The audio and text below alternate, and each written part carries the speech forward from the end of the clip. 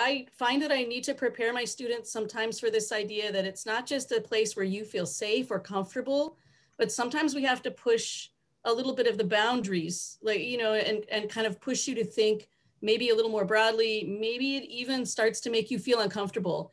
And it's okay to sit with that discomfort. And that goes for all of us. And again, like what Tim was saying about in faculty meetings, in spaces like this, you know, any conversations we're having with folks, it starts with that threshold level of trust and respect.